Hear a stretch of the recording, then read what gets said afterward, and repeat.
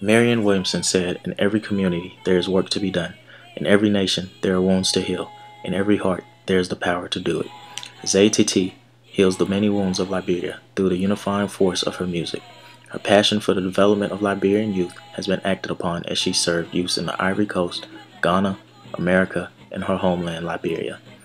An international professional performer, Zay was chosen by Liberia's President William Tolbert to join the Liberian National Cultural Troupe at the tender age of 13. With a lifetime of experience singing and dancing for dignitaries around the world, Zay Titi will be performing during the Liberian Awards ceremony at the Philadelphia Airport Marriott on August 6 at 7:30 p.m.